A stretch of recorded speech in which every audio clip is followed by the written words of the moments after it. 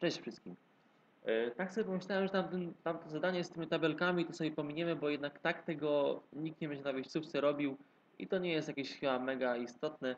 Także teraz przechodzimy do kolejnego rozdziału i pierwsze zadanie z kolejnego rozdziału było zadanie właśnie to z tymi dwoma kółkami, z tym wymiarowaniem i z kreskowaniem. Także teraz wam pokażę, jak to zrobić.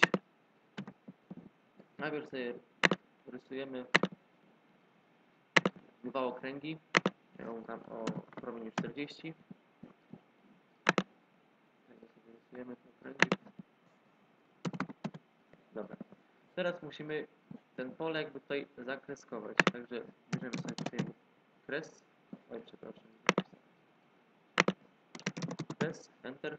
Teraz musimy sobie wybrać obiekt, który chcemy kreskować. No to ja chcę ten. Ja się od razu już kreskuje tak jak chcę. No wam się będzie pewnie kreskowało na początku tam inaczej. Tam będzie mieć wybrany jakiś początkowy, nie wiem, taki czy tam taki, no nie wiem, coś tam będzie wybrane. I musicie sobie znaleźć ten stars.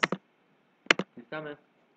Teraz na pewno jak go też klikniecie, będziecie jeszcze mieć jakby tych gwiazdek jakby mniej. Także musicie sobie wejść w ustawienia, bo tu będziecie mieć skalę ustawioną bodajże 2. Z tego co pamiętam. No, będzie jakoś tak to wyglądało. Także musicie sobie wejść w to ustawienie jeszcze raz i sobie wybrać tak, albo najlepiej 1.3. Tylko jeszcze będziecie mieć inny kolor, także też kolor sobie możecie wybrać jak tam chcecie, już tam to nie jest jakieś jest mega istotne. No i to jest w sumie tak.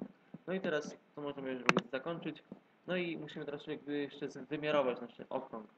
Także tutaj mamy wymiarowanie promień. Wybieramy nasz łuk, czyli okrąg.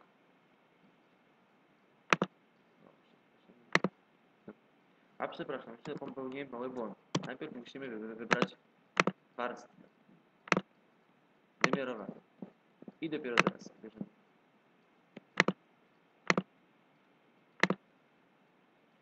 No i porządku, mamy tak, ale tam jeszcze było inaczej, żeby ten wymiar był poza okręgiem. Także najeżdżamy, tu klikamy i mamy przesuń z linią wymiarową. Także to bierzemy i jest w tym momencie już zrobione.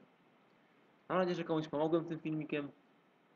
Jeżeli jakiś zrobiłem błąd, który myślicie, że byście zrobili to jakoś inaczej, szybciej, może nie wiem, dokładniej, to piszcie komentarze, subskrybujcie, na pewno będą kolejne odcinki, także zapraszam do oglądania, no i trzymajcie się, cześć!